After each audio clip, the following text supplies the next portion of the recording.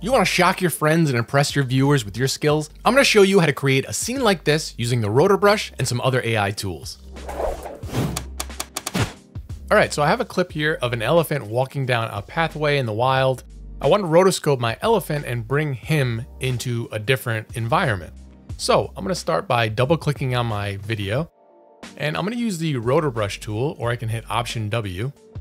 And if I hold the Command key and scroll up or down with my mouse, I could make my brush larger. So I'm just going to start by doing a very quick swipe over his whole body. Design tools can be so complicated, right? Who has the time to figure them out? For small business owners, startup founders, and solo entrepreneurs, design shouldn't feel this overwhelming. That's where MollyPix.ai comes in. Just type what you need and boom, professional designs in under a minute. And here's the best part, you could tweak and edit every design to match your unique vision.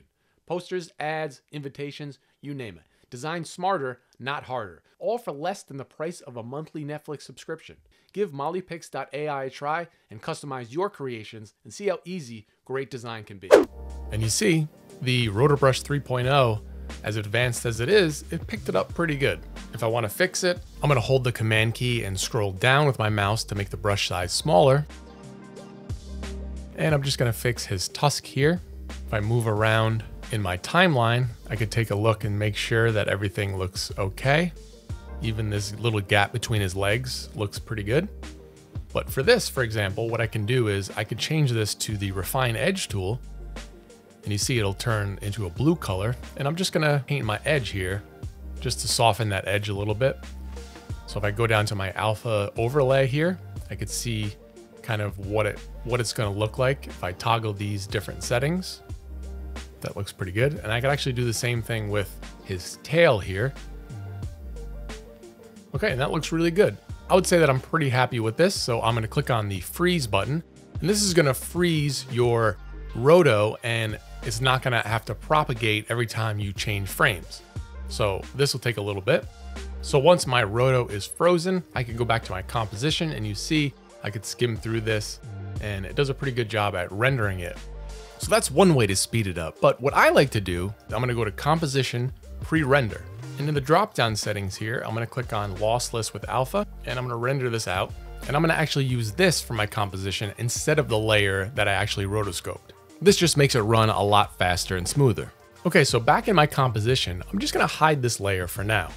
And I'll bring the Alpha channel video clip in, and you see how much quicker it goes if I scrub through my timeline. This is gonna be helpful once I create duplicates of my layer as well. So now I have to make a background.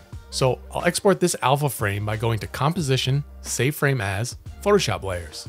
And once I'm in Photoshop with my elephant on an alpha channel, I'll select all my alpha with the magic wand tool, and I'll type in a prompt and hit generate. And after a few generations, here's what I went with. Looks pretty realistic. I'll hide my elephant layer and export this background as a JPEG. Now I'm gonna bring that JPEG into Runway's Gen-3 Alpha image to video, and we'll make the scene come to life a bit. Now, just to note, there are some free video generators out there like HaleyUO AI and Kling AI, so if you want to check those out, then check the links in the description. Okay, so I have my image uploaded in Runway. One of the reasons I'm using Runway is because of the new feature under the camera control that has static mode. This has been something that I've been hoping for a while because you have all these camera controls, but if you want a static shot, sometimes when you add it in the prompt box, it doesn't actually do what you want. But now with the static mode, all you have to do is check this box, and the camera will be static, but there'll be motion added to your scene. So I'll add my simple prompt. I'm gonna make this 10 seconds just to have a little bit of breathing room, and I'm gonna hit generate. And here's the video clip that it generated. Pretty good. So now I'll bring that in as my background in After Effects behind my elephant layer. First thing I'm gonna do is add the simple choker to the edge of my elephant just to clean some of the edge. So now I have to worry about motion tracking as there's slight motion on the video. So I'll click my background layer and I'll go to Animation, Track and Boris FX Mocha. And I'll click the Mocha icon and Mocha will pop up. Now from here, I'll select my X-Spline tool and I'll select a few points right in the focus area of the road here.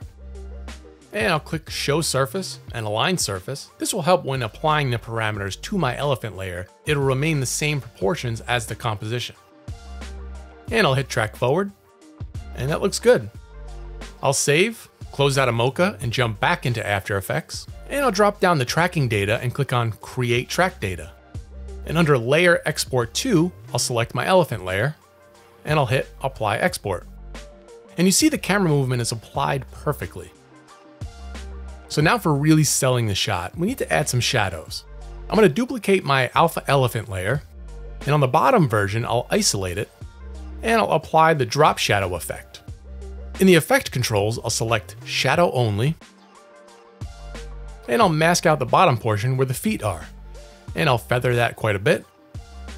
Now bringing back my other layers, you can see what we really did here and make any adjustments. So I'll make this shadow a lot harder and dark, so this will be my contact shadow. So now for my other shadow, I'll duplicate this layer, I'll expand the mask, and in these drop shadow settings, increase the distance and increase the softness.